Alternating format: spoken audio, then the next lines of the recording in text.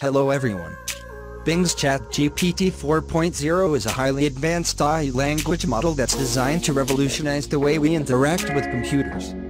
With its cutting-edge natural language processing capabilities, Chat GPT 4.0 allows users to easily access information, complete tasks, and solve problems using just their voice or a simple text-based interface.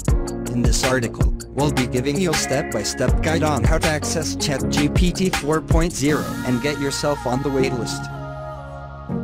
Open up your favorite browser, in this case, Google Chrome, and head over to Bing.com. On this page, you should see this new Chat tab.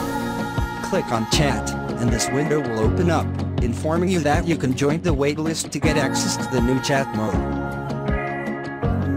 Click on Access the new Bing faster, or select Join Waitlist. This option is no longer available on my account, as we have already joined the waitlist. Make sure that the correct email address is associated with your account, and you can then join the waitlist and receive the confirmation email that you are added to the list. While waiting to get full access to chat mode, there are a few things you can do to get access with your account faster or to try out the new chat on your PC with pre-written prompts. Click on Access the new Bing faster. You will be asked to set Microsoft Bing Search as your default search on your browser by installing a browser extension from Microsoft.